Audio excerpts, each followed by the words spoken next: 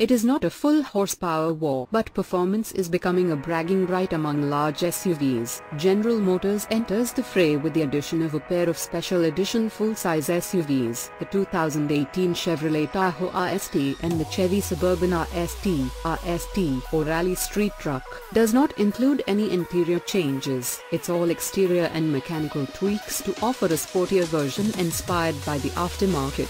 GM executives say it's something customers are asking for. The special editions will be offered at the LT and Premier trim levels. GM showed the Tahoe RST in Detroit in white, but it will also be offered in silver, black, and tungsten. What sets the RST apart is a sportier look created by removing chrome and returning pieces such as door handles and the grille surround to body color. The SUV's grille, running board, mirror caps, exhaust tips, roof rails, pillars, and window trim are black, and they come with exclusive 22-inch wheels wrapped in Bridgestone P285/45R22 tires. 2018 Chevrolet Tahoe RST front side.